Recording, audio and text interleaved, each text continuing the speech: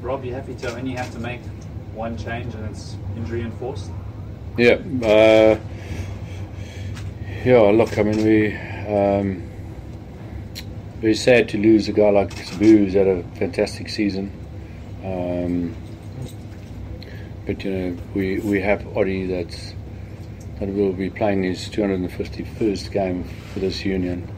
It's an absolute stalwart. So great to have him to fill that position, and then Reno that's coming onto the bench that's really done well for us in the past. In the games that he's played for us. Rob, you guys have been going really hard for 13 weeks or so now. It's now so tantalisingly close. Are you trying to just avoid, the pressure of just one more hurdle, or just is it now just finish the mission? Yeah, it all comes down to this game now. But as you say, the boys have done all the hard work. I'm incredibly proud of them. They've been fantastic, and now it's to be calm and composed, and that's what we're going to need on Saturday. Your team sheet has a nice mix actually of a lot of experience and some really exciting youth. It's good to have that exact mix. Yeah. Unlucky to miss out for Spoo, obviously, but then on the other hand you get Odwa and all that experience as well. Keegan, Ron, very experienced players to settle the young bucks down. Yeah, no, I did right, Gareth. And the senior guys, or the more experienced guys, have played a massive role with regards to the leadership in the group. That's been great. Bob, there's been a lot said in the media this week about building up to this final. How important is it to just kind of block out all of that noise, outside noise, and just concentrate on the 80 minutes? Yeah, it's really important. It's very important because at the end of the day, it's a final, but it's just another rugby game. It's not, and I think that's really important for us to be cool and calm. Going into this game. We've done all the work. The guys have just got to go and express themselves now. Rob, was last week in a sense possibly even a more trickier game? Much harder to play in a semi. Yeah, because that's it. If you don't do well there, and you're out. So much harder game. Rob, it's been a Currie Cup where it's been characterised by lots of tries, high scoring, 46-43 sort of scorelines and that. You guys have obviously had a great defence. Western Province seem to have gone back to a bit of their previous tricks. They're also really defensively suffocating side. How important is patience going to be for you guys? Yeah, very important. Yeah, it's going to be very important on both on attack and defence. Patience is going to be key. Patience and game management. Robert, how's the last time I was in Durban for your, I think when you were playing the Stormers and Robert wasn't playing, and I say Robert, I mean Robert Jr. Yeah. He is playing now, and I think that he's got quite a good record against the Sharks in the sense that the one game they have won this year he was playing, and the other two I think he was one on the bench at Cape Town. That's right. And he came on late. So he does have quite a good impact, and he's had a really good season. He's played well. How easy is it to coach against your son? Because he does. He is almost like their big threat in a sense. Yeah, I've had enough of him now. So we know he's been playing really good rugby. He's managed the game really well.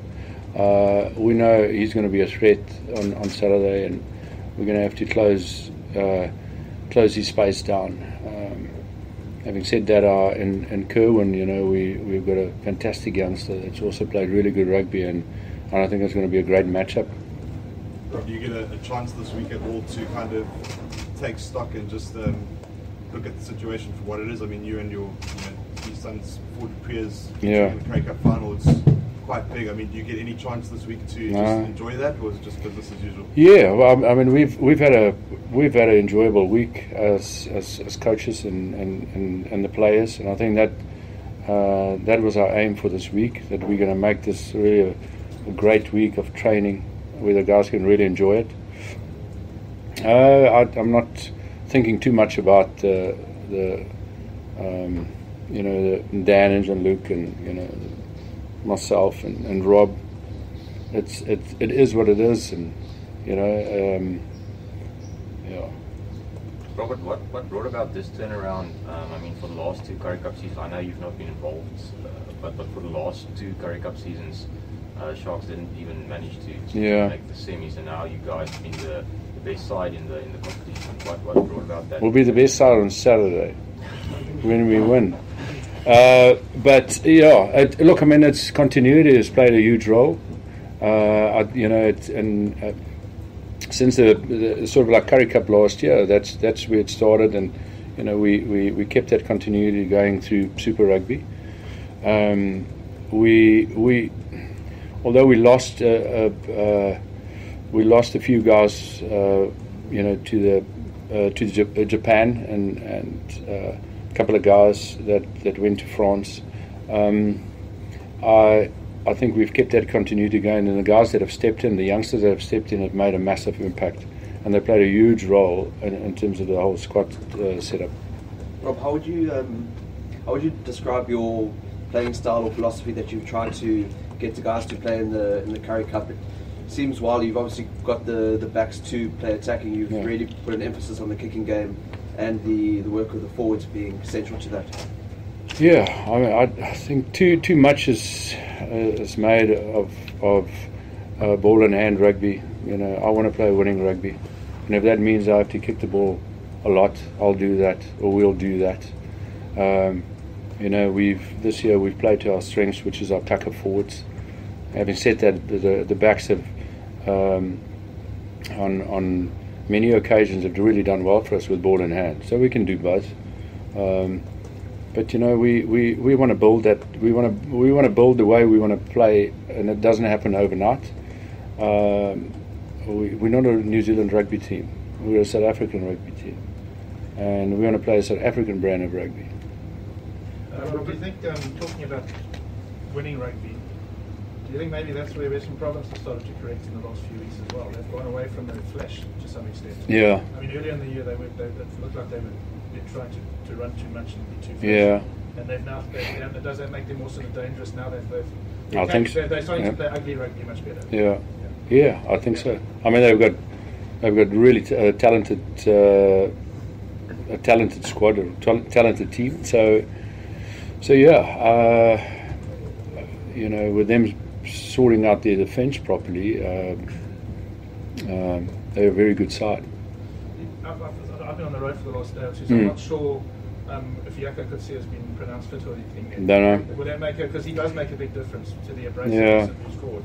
Will that make a big difference to you? Yeah, look, I mean, no, not really. I mean, I don't know who, if he doesn't play, who they'll put in his place, but Machi's really a number 8. Yeah. Ron, throwing it over to you. I haven't done my research yet. This isn't your first Currie Cup final. No. So this would probably be my second one. 1-1, lost one. So obviously being the first time as being a captain. So I'm looking forward to the challenge. And like Rob said, that was a very enjoyable week. I don't think it's any pressure on the guys. We just said let's go out and enjoy this week and enjoy the occasion that's set for us. You've got a couple of, like you said, now you've played in the Currie Cup final. Someone like Keegan, I think, has played in 4. So a lot of experience to have alongside you, and same thing goes probably for Odwa. You feel like you've got quite a lot of support? Yeah, exactly like the previous week. So we've got a lot of senior guys in the squad, like Keegan, Odwa, Franco, and those guys. And especially with Keegan, Odwa playing a lot of finals. So Keegan helps out with the forwards, keeping the forwards calm and composed, and then Odwa's at the back. Odwa and Michael Clausen is at the back, so handling the backs. Even Louis also played in a few finals as well. So we've got a great mix of new guys playing their first final and a few seasoned guys who have already played a few finals. So I think we've got the balance quite good. You said this is your third final. Yeah. You won, so it was 2013 when you lost to the Sharks, and then 2014 when you beat the Lions, obviously playing for Province. Yeah. Oh, those are 2 games. Yeah, okay. that's it. Luan, it seems that captaincy doing you well. You feel you had a good season, and how are you embracing captaincy? You think it makes you a better player? No, I think like I said, when Coach Rob told me the first time, he's going to make me captain. He said one thing I took on board is not to change anything that I'm doing. Just keep on playing the game I'm doing. It's just another leadership role on the field. So that's how I embraced it. So I'm just using this every opportunity I get on the field to do what I do each game in and out, and then the leadership is just something extra. You're looking forward to your battle with JD Schikkeling? Oh well, he's had a good season so far. Him and Chris Vansel. It's old friends, old rivals. So looking forward to the competition and looking forward to a good game. What is it like playing? I mean, does it give you an extra edge if you play against the old team? I mean, you were there for a while. Yeah, well, if you're playing against old teammates, it's I don't know one player who comes from an old unit and likes losing against them. So we just want to win against them. It's not a personal battle for me. It's a team effort, a complete team effort. So I'll do my part, whatever helps the team. I'm right saying you were the last before as well. Yeah. I guess you've got experience with that. Ron, very few finals sort of go smoothly for teams. There are always sort of times when the tide seems to be against you. What will your message be to the boys in those tough times on Saturday? So throughout the whole season, we faced every situation we could. So just to stay calm and composed. Whatever they throw at us, we just have to look up and face it again, and then just regain from there. Ron, whatever happens on Saturday, this has been a good season for you personally and for the Sharks. But what would it mean to you personally and to this team if you holding that trophy aloft at 5:30 on Saturday? Oh, no, it's a competition that goes a long while, and there's a lot of history. So lifting that cup, obviously being behind the scenes, lifting a cup behind another guy. So now being actually in front and lifting the cup, that's an ultimate dream. That's something I can't achieve myself. So I'm banking on my teammates and even the guys that's not on the field, to play that part and play their role in winning the cup. Tom's obviously said that this was the biggest game of his career so far. I'd imagine that's the case for quite a few of the guys that are playing on Saturday. What does that say about the competition as a whole? I mean, is it still the pinnacle in terms of South African rugby to you guys? Yeah, there's a lot of, like I said, there's a lot of young guys playing their first Currie Cup final. And I don't think one of them will go in this game, wanting to lose a final, the first final. So I think the energy in the squad throughout the whole team, young, seasoned campaigners, anything, that's something we're going to bring to the field. So we're just looking forward to the competition and the rival in the game, and hopefully having a good game and just enjoying the moment, and the opportunity. Ron, being one of the best uncapped locks in the country, in a country where there's a lot of depth in the lock position.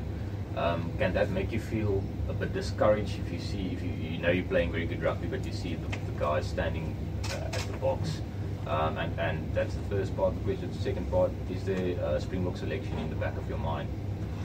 So answering your first question, so we're richly blessed with 5 locks and guys in my position. So for me, I always rely on God. God has a plan for me at a later stage. It hasn't happened until now for a reason. So I'm looking forward to what lies ahead. And then answering your second part of the question, that was just take everything like it is. I'm not focusing on something else. Like I said, I'm focusing on the team this week. It's first the Sharks. This is where this all comes down to this final. So there's nothing outside of the area that I'm focusing on. Nothing outside the Sharks I'm focusing on. I don't worry about the Springboks or anything now. For me now, it's just the Currie Cup final and playing with the Sharks and the Banner brothers. Rob, from your side, is there a danger of that getting into the players' minds? Block call-ups and possibilities of selection during the game? Yeah, well, isn't the Bok team been selected already? You tell us. So yeah, I'm sure there's the guys that are on the fringes there's definitely something. So, but that makes it an interesting game, and a game that it's all to play for. So hopefully that will motivate both teams. Rob, there's a chance of some rain on Saturday. Where did you read that? Yeah, from your locals. Well, if there is rain. The rain will suit us. Yeah, okay. Is that what you wanted to ask? Well, it just doesn't change the dynamic. No, we don't mind. Whether it's dry or rain, we'll take it as it comes. You spoke of the importance of composure. Could you just touch on Currie Bosch and whether you feel he has that temperament? Obviously, he's had an important role to play, especially with the drop. Yeah. The drop kicking, is that part of your plan, or does he get the freedom to kind of choose when the moment's right? No, I mean we'll. Kerwin is that type of player that if there's an opportunity to go for a drop goal, and but we have to build it up for him to get to that stage where he can attempt a drop goal. But he is that type of player. He's a really intelligent player, talented player that